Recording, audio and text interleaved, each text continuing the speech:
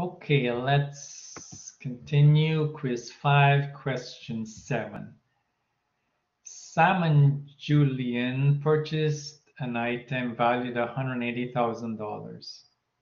Okay, they paid $14,400 down and financed the rest at 4.51% compounded monthly.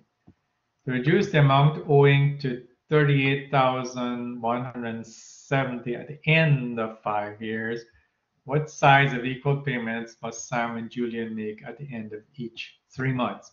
Okay, let's read the other instructions also. Enter the present value as a positive value in the PV box, which would be, we know the present value, it would be in this box here.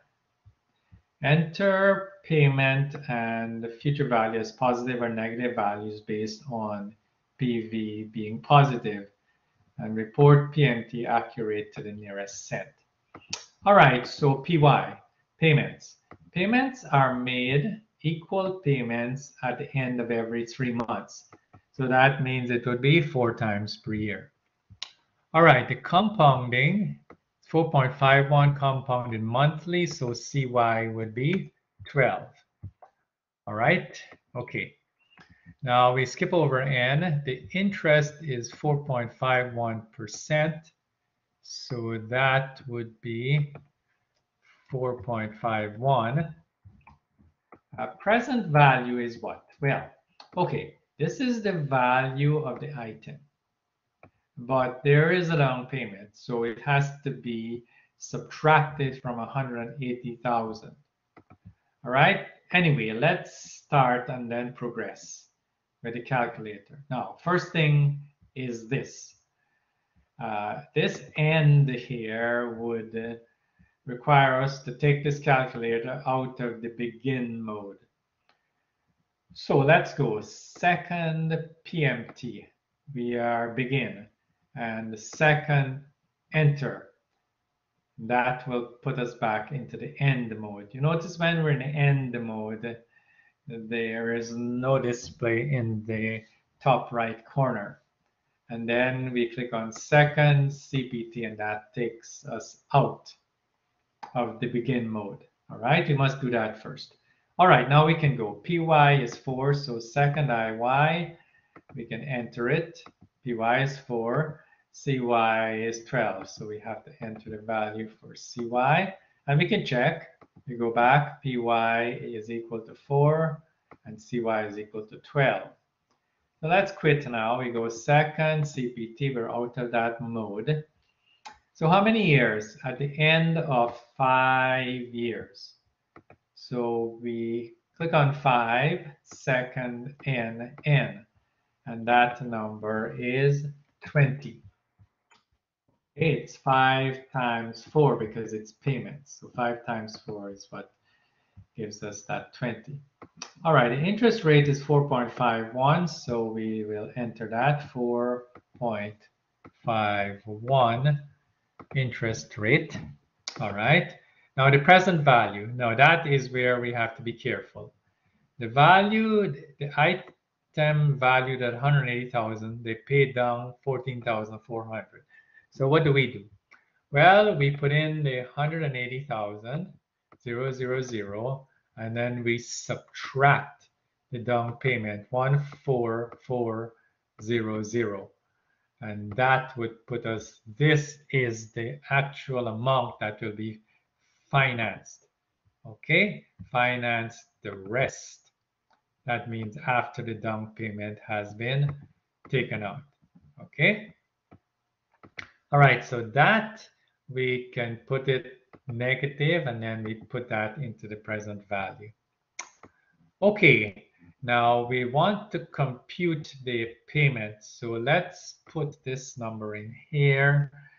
Oh, but it says that okay, enter the present value as positive. So we have to switch this and make it positive to enter it. All right, so the number will go 165600. So present value is positive. And then we have to adjust future value. If the present value is positive, future value has to be negative. All right, now we are computing the payment. Okay. All right, those things will show up. This is not a decimal or integer value. That is correct. So the future value would be what? Well, to reduce the amount owing to 38,170 at the end of 5 years. So owing would be 38,170.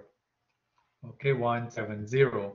And because present value is positive, this here would have to be negative. All right, but let's see. It doesn't say we can, it seems as though we can put a negative value in there for the future value. All right, so 38,170 negative future value. And then we compute the payment. And the payment turns out to be negative 7587.59.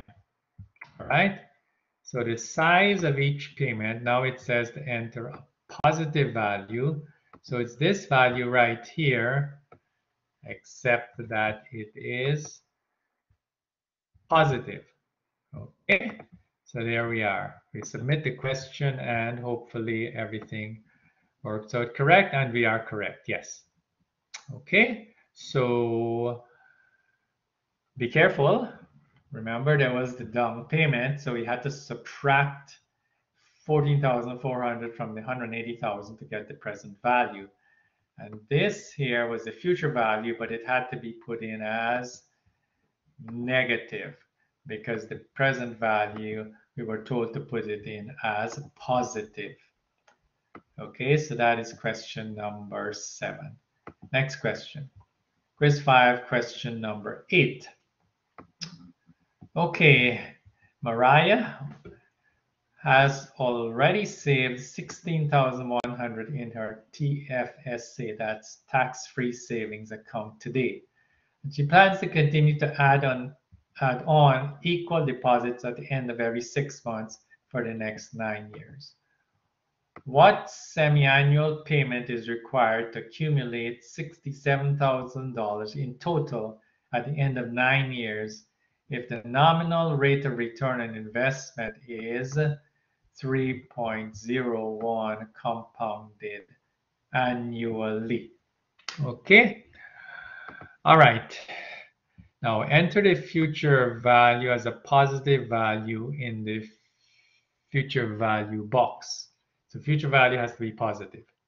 All right, which is this amount right here. Okay, enter PV and PMT as positive or negative values based on future value being positive. And report PMT accurate to the nearest cent. All right, so let's go. So she's add on equal deposits at the end of every 6 months. So that means it's twice per year. So PY is 2. Now let's see, the 3.01 is compounded annually. So this would be 1. Okay, and we skip over as usual. The rate of interest is 3.01. The present value is 16,100. Okay, so the present value is 16,100. Now remember, future value is going in as positive, so present value will have to go in as negative 16,100. Okay, payment is what we wish to compute, and the future value is what? Well, she'd like to accumulate $67,000, so let's put in the $67,000, 000, and do our computations. All right, so let's start. We did the right thing, positive value for FE, so there we are, positive value for FE. Okay, so here we go now. Second, IY, 2, enter.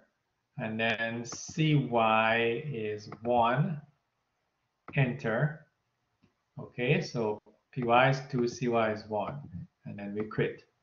Okay, how many years is it? It will next 9 years. Okay, so 9 years, so we go 9, second and n turns out to be 18. All right, the interest is 3.01.